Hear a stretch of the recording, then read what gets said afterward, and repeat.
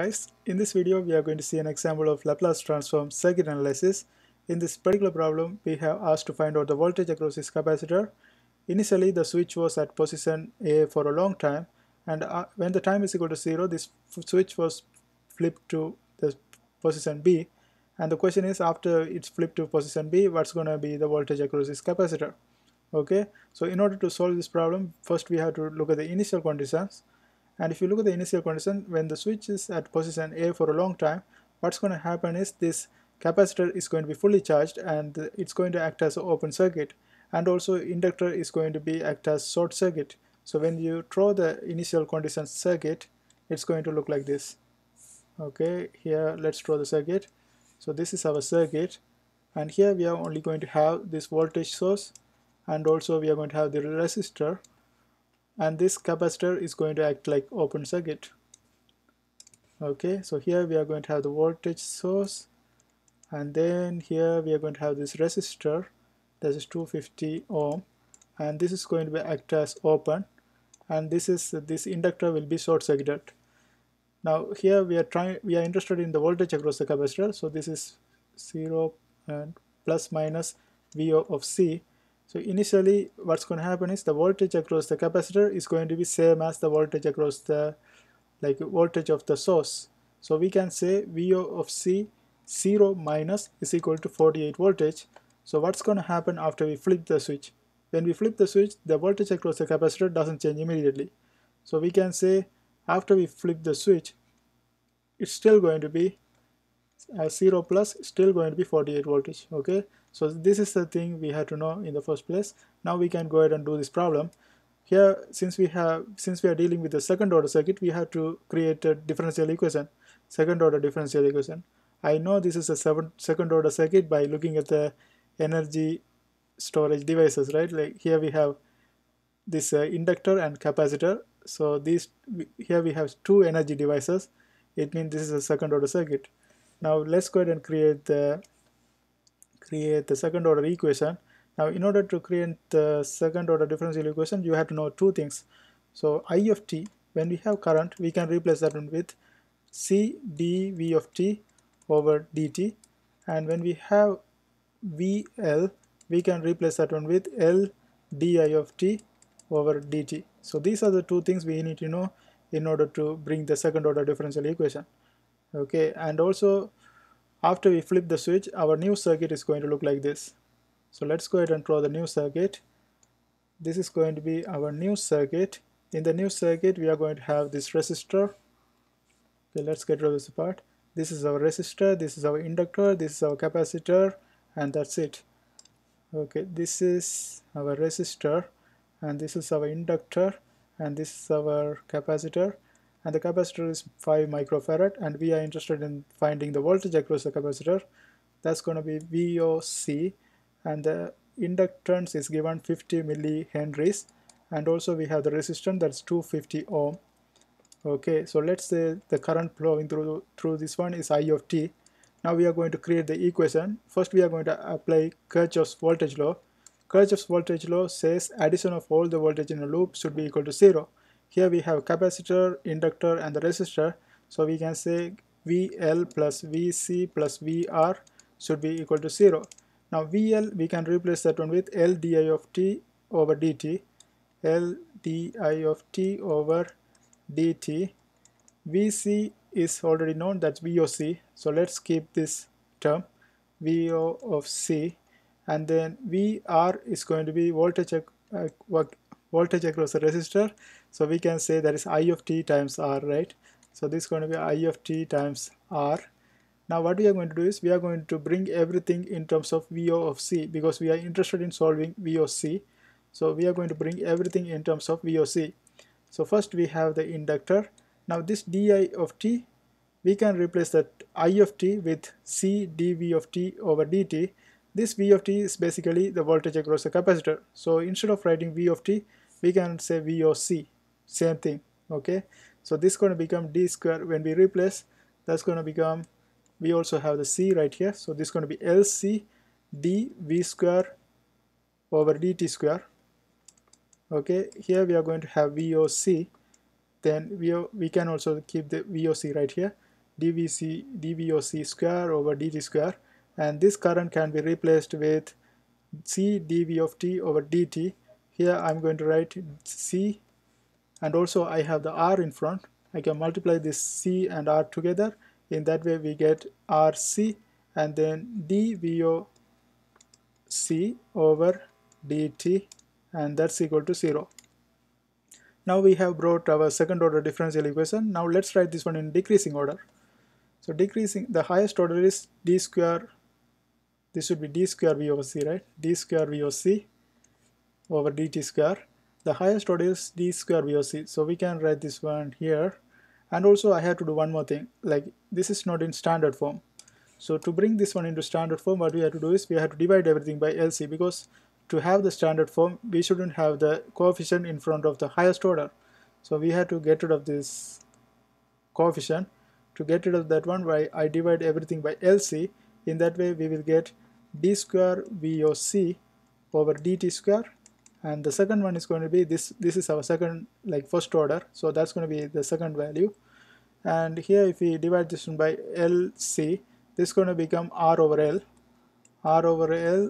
dVOC over dt, and the third one we are going to have is VOC, and that one divided by LC, right? LC, that's equal to 0. So now we have the standard form. Now in order to solve this one, we can write our characteristic equation and solve for this one, or there are many different ways, or we can do the Laplace transform. Since we are trying to do the Laplace transform right here, let's go ahead and convert this equation into Laplace transform. Okay, so Laplace transform says, let's continue on top. So Laplace transform says when we have the second order derivative, we can replace that one with s square v of s minus s vdc. Vdc is the initial condition, so vdc, and then minus 0. Okay, so this is for the second derivative. Now for the first derivative, this is 0 because this is the derivative of this vdc, and if you take since vdc is a constant, you will get 0. Okay, that's how we got this 0. Now we are going to replace the first order. The first order will be replaced when we convert this one to Laplace transform. That's going to become SV of s minus vdc, and then 1 over LC. This v of c, that will become just vs. Okay, that's equal to 0. Now let's bring the like terms together, like v of s. That's what we are interested in. V of c is turned into v of s. That's what you have to realize. Now this v of s, we can take it common. If we take this common, we are going to have s square plus r over l s plus 1 over lc, and here we can take vdc also common. If you take the negative vdc common, this is going to become s plus r over l, that's equal to 0. Since we are interested in v of vs, we can move other terms to the other side of the equation, and if you do that, this is going to become v of s is equal to vdc s plus r over l divided by s square plus r over l s plus 1 over lc. Okay, so now we have converted everything into Laplace transform. Now let's get rid of this part. We have to continue the rest of the part, so we need some space. So let's get rid of this one. And we have the values. Now we can go ahead and plug our values.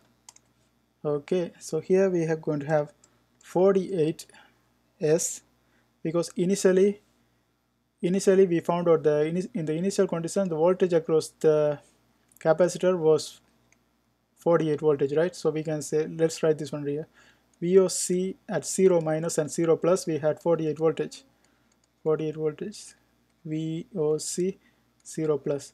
So VDC is the initial condition, that is 48, and 48s, and this is going to become 48s. Then this is, if you calculate this one, you will get 240,000, and in the denominator we are going to have s square plus 5,000 s plus 4 million.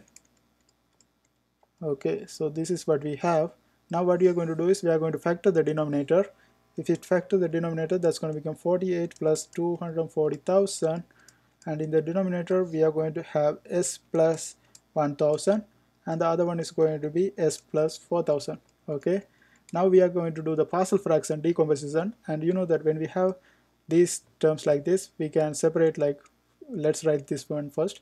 So 48 plus 240,000 divided by s plus 1000 multiplied by s plus 4000, and if you do the partial fraction decomposition, this is going to become a over s plus 1000 and then plus v over s plus 4000.